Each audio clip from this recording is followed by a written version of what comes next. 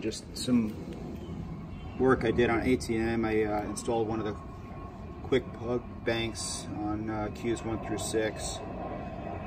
I did that really to get the RJ45 output because I'm sending that out to a couple of mini slats, testing an idea. I'm trying to work with a partner of mine for next 4th show.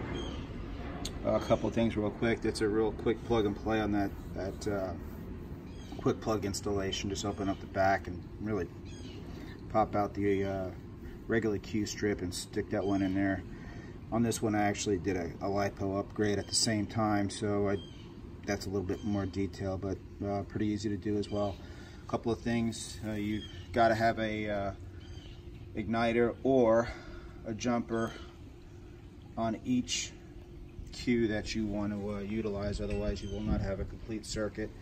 And you need to have that little shunt on the end of there as well, otherwise you're not going to get continuity and it's not going to fire. You can see I got this in test mode and I got continuity on Q1. If I take this sucker out, it's going to go away.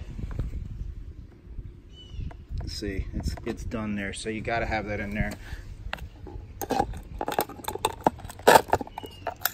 Also, that little black wire that comes with that shunt, that's a crossover style cable, so don't try connecting that, using that as a connector between any of these mini slats, even if you're testing. I know it's super short, but it's kind of convenient to sometimes use something that short when you're just testing, but that one is a crossover and it's wired basically flipped on either end, so it will not work as a connecting cable like a regular Cat 5 or Cat 6. So anyway, I'm going to arm this thing and see if I can go ahead and get both these igniters to fire, which I'm fully expecting they will.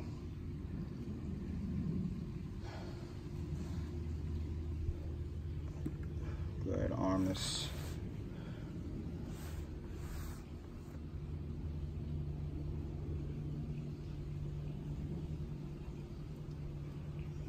Get this on the right channel.